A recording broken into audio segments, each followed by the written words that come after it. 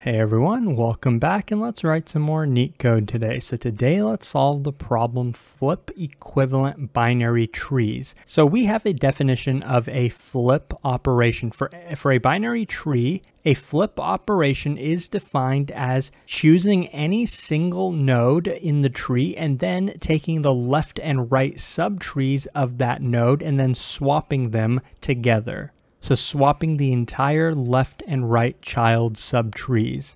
And a binary tree X is defined as being flip equivalent to a second binary tree Y if and only if X can be turned into the tree Y after some number of flip operations. So that's what we have to determine. Is it possible to make these two trees equal with some number of flip operations? If it is possible, given the root of two trees, we can return true. If it's not possible, then we can return false.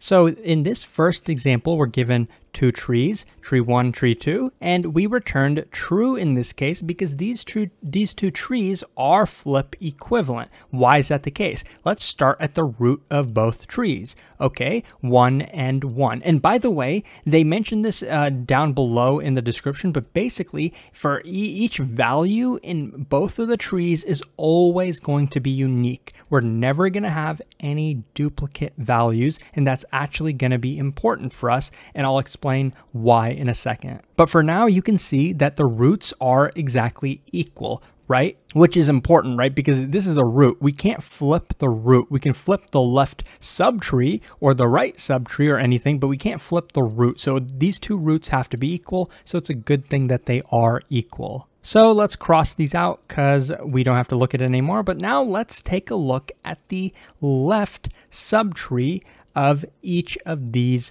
nodes. Now the simplest case would be if the left subtrees of both of these were exactly equal, because technically two trees that are the exact same do count as being flip equivalent. It just means that we don't perform any flips. We perform 0 flips and then the trees are still equal. But in this case, we are going to need to perform some flips because let's take a look at the left subtrees, right? We need these two subtrees to match up, but they don't. Just look at the root value. We have a 2 on the left, and in the other tree, we have a 3. So they're not equal. Okay. So then we can say, okay, we're going to perform a flip, right? How do we perform the flip? Basically, the easy way, we don't actually have to modify the tree or anything, but we just take the left subtree of the first tree and the right subtree of the second tree, and we're actually now going to compare these two trees. We can make that decision to choose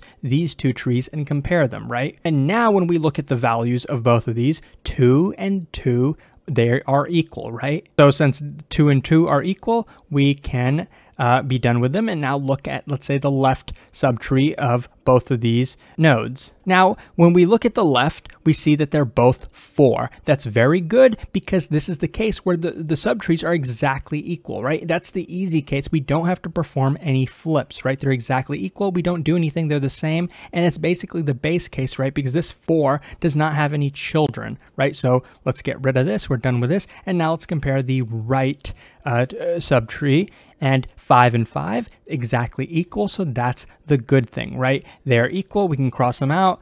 We continue. We don't have to do a flip. Now you can see that 7 and 8, they are in the opposite order, right? So these children are going to need to be swapped, right? Because when you look at the left side, 7 and then an 8 on the left side of this tree, they're not equal, right? So let's try the opposite case. Let's try the flip case. Let's compare this 7 to the right child over here, and they're both 7, so they're exactly equal. So we did find a match, right? So by flipping these two subtrees, they were equal, and then we look at the 8 and the 8. These are also equal as well, so we can be done with that as well. Basically, what we have determined so far, right? We started at the root of both trees, right? We were trying to determine, is the entire left tree flip equivalent to the entire right tree, right? So far, we haven't determined that yet, but what we have determined is the sub-problem. Notice how we determined that this entire subtree is flip equivalent to this entire subtree. We solved that problem, right? We solved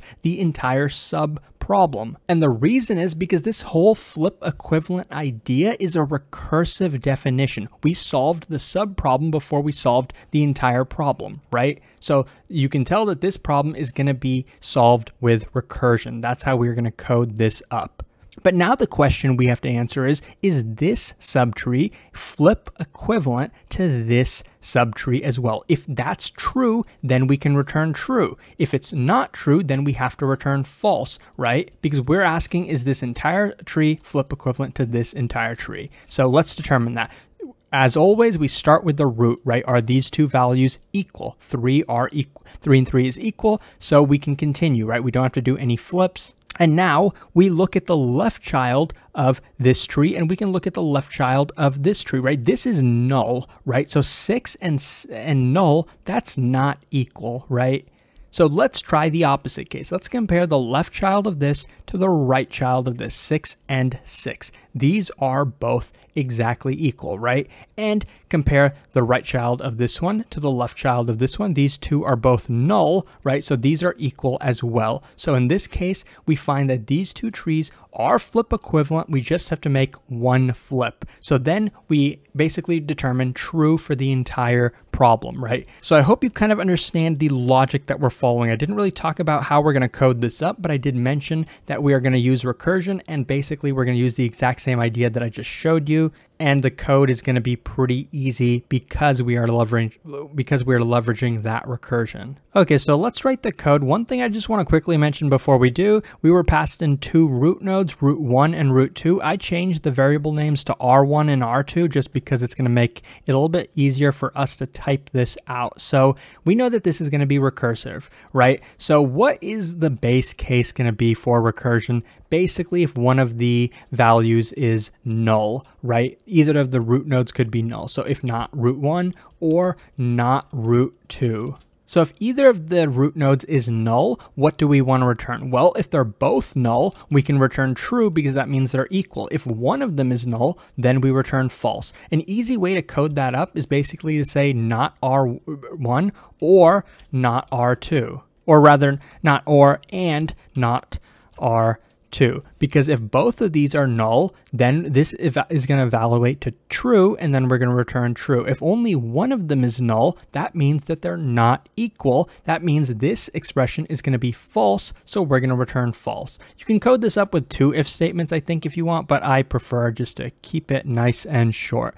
So now we know that both, if this doesn't execute, that means we know that both of the nodes is not null. So if they're both not null, what do we have to check next? We have to check that both of them have the exact same value, right? So if the value is unequal between the two nodes, then we can go ahead and return false. If they are equal, then we can continue. That means both of the root nodes are equal. So now how do we know if both of these trees are flip equivalent? Well, now we have to check the subtrees, right? This is the recursive part. Now, this is kind of the main bulk of the algorithm. So how did we kind of do it at the beginning? Well, remember when I was going through the drawing explanation, how did we do it? Well, we asked ourselves, right? Remember, recursively, we're doing this recursively. This is the recursive step. So let's call the recursive function self.flip equivalent. What are we going to pass in?